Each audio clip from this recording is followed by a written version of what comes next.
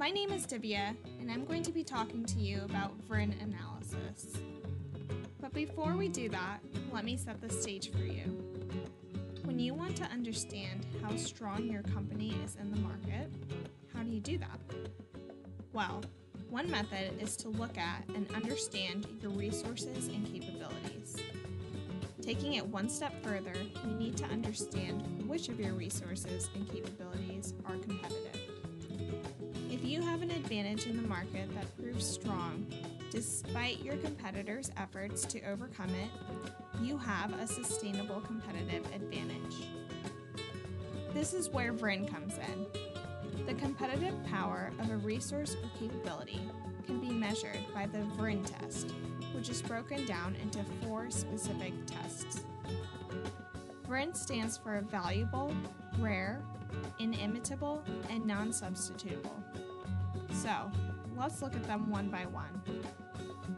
To test if a resource or capability is valuable, it must be directly relevant to the company's strategy, making the company a more effective competitor. Next, for a resource to be rare, it cannot be common among firms. A capability or resource is rare if it is held only by a small number of firms within the industry. The third test is for inimitable resources. The more difficult and costly it is for competitors to imitate a company's resource or capability, the more likely it can provide sustainable competitive advantage. The final VRIN test is non-substitutable. It's a little bit of a mouthful. In order for a resource to be non-substitutable, you have to ask the question, is it invulnerable to the threat of substitution from different types of resources and capabilities? Now, VRIN does have some limitations. The first one is that since the VRIN model is an internal analysis tool, it doesn't really consider demand or the customer. However, this can easily be improved by coupling VRIN with external analysis, which would take into account the current market, demand, and customer requirements. The second limitation that critics bring up is that the VRIN model lacks management application. It explains how to examine the resources and capabilities, but is silent on how to obtain or improve the VRIN resources. However, it is important to take into consideration that most companies don't have many standout resources capable of passing all 4 tests. You'll usually find a mixed bag. A few strong resources that are quite valuable, some good, many satisfactory, and many mediocre. Resources and capabilities are key contributors to the effectiveness of strategy, so it's important to continually revisit them and keep making adjustments towards the goal of competitive advantage. So, let's take a look at a company and analyze their major resources and capabilities to see if they passed all 4 VRIN tests. We'll apply the VRIN test to Chick-fil-A. Chick-fil-A has many resources and capabilities worth looking at, but we'll look at 3: brand image, product offerings, and customer service.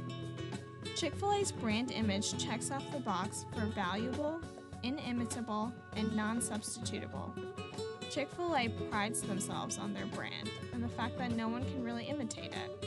However, is it rare for a competitor in the fast food industry to have strong brand image? No, it's not. There are plenty of competitors who have great brand image, such as McDonald's and Wendy's. This capability is a sustainable competitive advantage since most tests passed. But let's take a look at another capability: product offerings.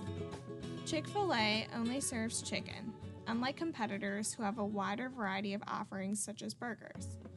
So while product offering is valuable to the Chick-fil-A company, it is neither rare, inimitable, nor non-substitutable. This would not really be considered a sustainable competitive advantage. The final capability we will look at is customer service. Chick-fil-A passes all 4 VRIN tests in terms of their customer service capability. It's an extremely valuable part of their strategy. and it's rare in the industry to have such high standards for customer service. It also can't be imitated since it would require extensive training and culture change. Rather, I should say it would be difficult to imitate. And finally, it can't really be substituted for other resources. Customer service is definitely a sustainable advantage for Chick-fil-A.